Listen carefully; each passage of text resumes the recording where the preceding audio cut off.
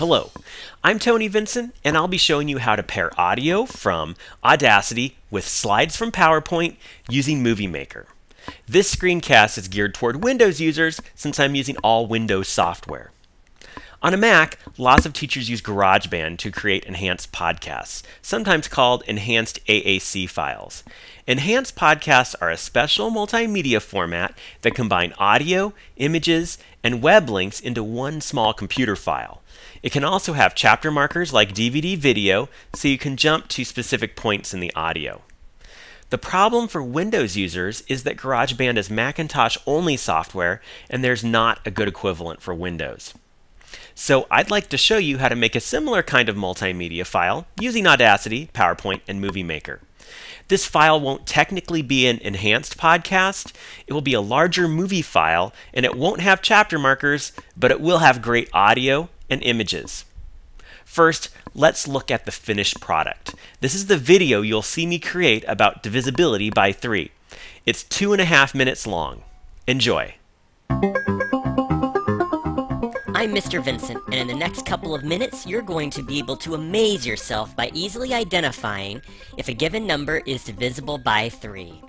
When a number is divisible by 3, it means that the number can be divided into groups of 3 and have no remainders. 6 is divisible by 3 because 3 goes into 6 exactly 2 times, no remainder. 8 is not divisible by 3 because 8 divided by 3 is 2 remainder 2. There's a remainder, so 8 is not divisible by 3. To tell if the number 342 is divisible by 3, you could do a long division problem. Or you can use the divisibility rule for 3. That rule is a number is divisible by 3 if the sum of the digits is divisible by 3. So, instead of dividing 342 by 3, we can add its digits. 3 plus 4 plus 2 equals 9. The sum is 9, and that's divisible by 3, so the number 342 is divisible by 3. How about 1024? Is it divisible by 3? 1 plus 0 plus 2 plus 4 equals 7. 7 is not divisible by 3, so the original number, 1024, is not divisible by 3. This works no matter how large the number. Let's try 5,612,109. It would take a while to do the long division, so using the divisibility rule will save us time. 5 plus 6 plus 1 plus 2 plus 1 plus 0 plus 9 equals 24. I'm hoping you used your excellent mental math skills to add those numbers together. Now, is 24 divisible by 3? Hopefully you know your math facts and instantly recognize that 3 times 8 equals 24. If not, you could next add 2 plus 4, which equals 6, and you know that 6 is divisible by 3. So yes, 5,612,109 is indeed divisible by 3. Remember, a number is divisible by 3 if the sum of the digits is divisible by 3. Being able to quickly test a number for divisibility will help you decide if a number is prime or composite and help you list the factors of a number. This is especially helpful when you are simplifying fractions. I'm Mr. Vincent, And now you're smarter.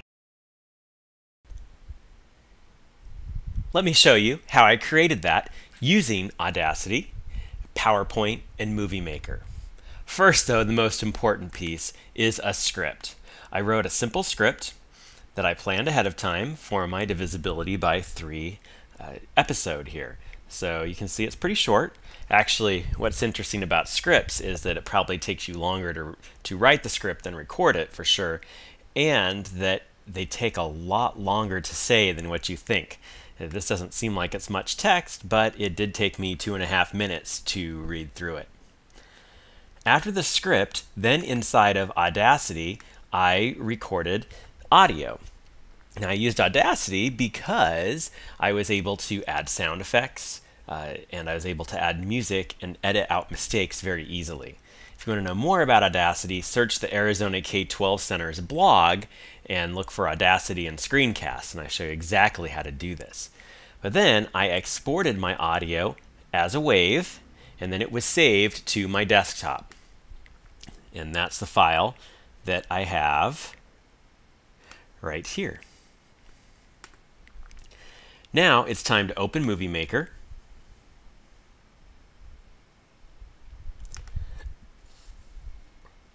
Inside of Movie Maker, I will just drag and drop the audio file in there. It adds to my collection, so now I need to put it into my timeline. I can play inside of Movie Maker, and this works for a lot of applications where you play and pause a lot. Instead of constantly pushing the play button and then pause, I can use the space bar on my keyboard to play and pause. So I'll do that quite a bit through this demonstration. Now, besides the audio, I want to pair it with visuals that I created inside of PowerPoint. I use PowerPoint to make simple slides.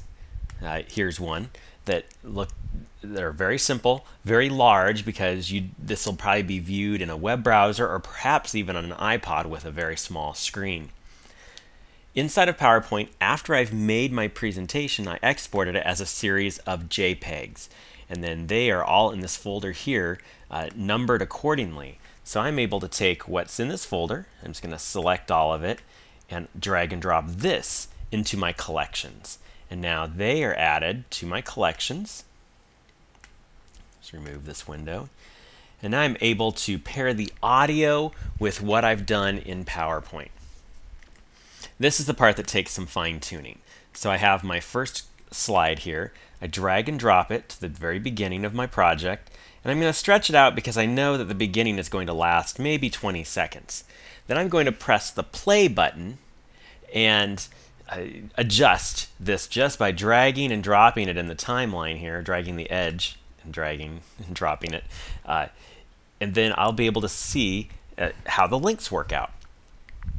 I've also done something in Audacity. I changed the pitch of my voice for the final product so that you could tell the difference between when I'm talking for this screencast that I'm talking to you now and my voice from when it's inside of my recording. So let's take a look and see how this turns out.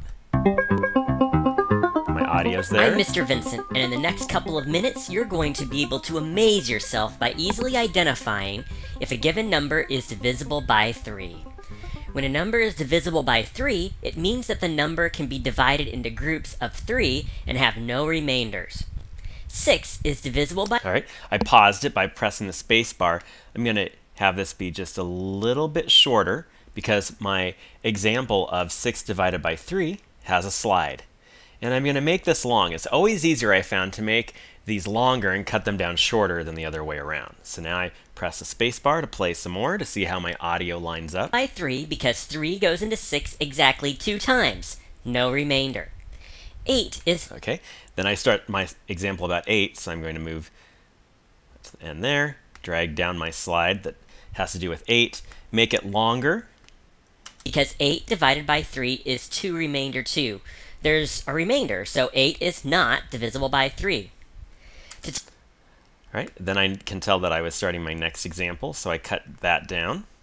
Let's drag this so I can see. Next one is 342 divided by 3. 342 is divisible by 3. You could do a long division problem. Or you can use the divisibility rule for 3. That rule is... All right, now before I say the rule, I have a visual for that, so I'll cut this down and then put the rule on the screen. I made it white to make it really stand out. And I also echo my voice for this part inside of Audacity. For 3. That rule is, a number is divisible by 3 if the sum of the digits is divisible by 3. So, instead of dividing 342 by 3, so then I move this back, bring in 342. Digits. 3 plus 4 plus... You know what, I probably don't even want that one, so I'm going to remove it from the timeline just by right-clicking and deleting that, and just bring this one in. And so I think you get the idea here now of it's just a matter of bringing in these PowerPoint slides that are now JPEGs into my timeline and matching it with my audio. I'm going to go ahead and finish this, and once it's done, I'll show you how I export it and convert it. I've now finished bringing in my slides and matching it to my audio. So now it's time to finish the movie. All along I've been saving my Windows Media project, just like any other kind of document. You save early and save often. But now it's time to export it into a document format that more programs can use. Windows Movie Maker will only export to the Windows Movie or Windows Video format, WMV, Windows Media Video. After that, we can convert it. So I click on the Finish Movie tab and save it to my computer. I click Next. You want the best results, and now it's saving. While that's working away, I've actually already exported it, so you don't have to sit through that. But after it's exported, then it's time to go to the site zamzar.com. There are actually lots of different websites that will convert a video from one format to another. My favorite happens to be Zamzar. So it says it converts video in 4 easy steps, and it's true. First, I browse, and on my desktop I have 3movie_001. It's a Windows media file. I choose that, and now step 2 is to convert the format. I want to convert it to MPEG-4. That is a format that will work on Macintosh computers. It will play in QuickTime. It'll play in iTunes. It will play in Windows Media Player. It will play in web browsers, and it will play on iPods. So if you wanted to use this video file as a podcast, that's the format for you. So MPEG-4 is my favorite video format. Step 3 is to put in your address, your email address, because it's going to take Zamzar servers a while to convert the video. So you upload it, and then when it's done, probably about a half hour later, it will send you an email with a link that tells you that it's ready to go and where you can download the finished video file. So I click OK after I click Convert. You do want to keep your browser window open while it's uploading, but then when it's done, you wait for the email and click on the link to download the converted MPEG-4 version, and then you can take that, you can upload it to your web server, you can put it on iPods, put it on your classroom computers, distribute it through the web, upload it to YouTube. You can do all sorts of things with that video file. You might say that I might as well narrate a PowerPoint or create a photo story, and that's all true. There are many different ways to pair audio and video together. I like the method I just showed you using Audacity first because it gives me the most control over the sound. I also like starting with the sound first, particularly in a podcast, because sound is usually more important than the visuals.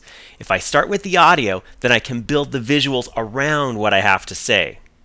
Hopefully, because there are not visuals yet, I use more precise language and better pacing. Once I have great audio, I can then design slides in PowerPoint and export them as JPEGs to be paired with the audio in Movie Maker. Like I said, this is just one of many methods. The end product, whether teacher or student made, will be impressive and time well spent. I'm Tony Vincent. Thanks for watching.